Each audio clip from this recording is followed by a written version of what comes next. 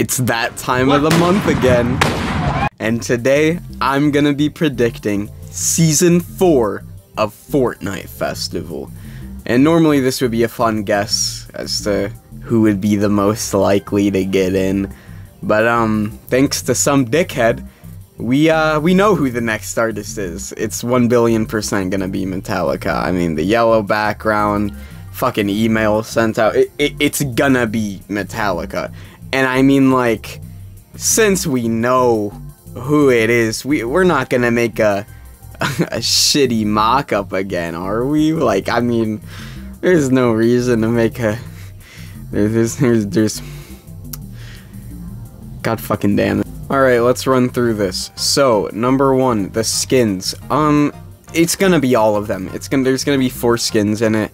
It's basically already confirmed with the email sent out. So I just kind of put the logo because it's kind of just getting harder each season. Like, Miku was easy because it's fucking Miku. She's 2D already. And Uzi's just one guy and has a set pose. But how the fuck am I gonna get 4 people onto this without looking like a fucking 4chan fake leak? I mean, it kind of already looks like that, but, you know, whatever. But going on to the tiers, let's just run through the purple shit.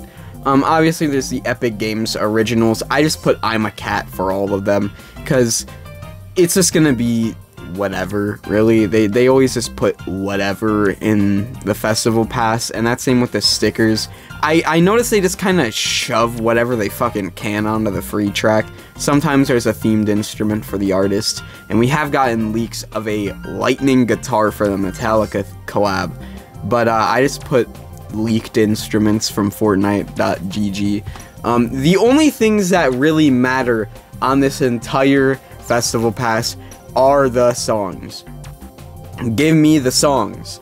First song in the premium track is Lemonade by Internet Money featuring Gunna and Don Toliver. We got Bandit by Don Toliver, and honestly, I think this would be a really cool song. It's pretty mainstream. It was pretty big on TikTok, and it would be a pretty good song just to kind of kick off the pass with. Number 2 is Uptown Funk by Bruno Mars. This would be a pretty funky song. This would be a pretty funky song in the pass. And then the next song is another pretty funky song that I had in the last pass, but I just really want to see it. So I'm honestly just going to keep it in the passes until it gets in. The fucking Harlem Shake. We need the Harlem Shake in the game. I don't know why the Harlem Shake is not in the game. Okay. But anyway, we got the Metallica song, and it's one by Metallica, because every festival pass needs one token song from their artist. But who knows, we're getting 4 skins, so we might get more Metallica songs. Who really knows? Alright, so now that we're done talking about the festival pass, we can focus on the actual gameplay changes I'm hoping to see this season. Last season we got Pro Lead and Pro Bass, which I totally was not expecting, but they did it. So who knows, we could get Pro Drums or Pro Vocals this season, but I really wouldn't expect it. But we are confirmed getting jam tracks as lobby music, as well as the battle mode that's been talked about for like 4 months now. And I say it like every video, but I really just want a new location. These stages have such small and little changes, and I just want a whole new look entirely. We've been looking at this fucking purple background for like 4 seasons now. Let us have something new, just like I said, my ideal venue is just a dirty, grungy shithouse venue, like the fucking Shelter in Detroit.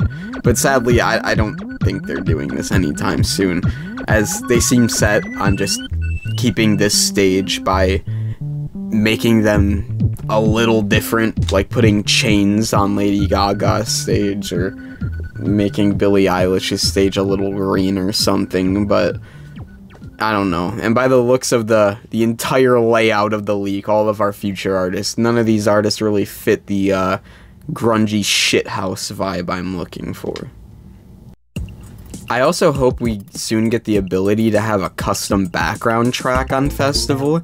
I was really surprised they didn't try to sell the note colors to us for V-Bucks, but I mean, hey, I'll I'll take them for free. But that's really all I can think to predict for the next season. Obviously, we know a Battle Royale concert's happening as well.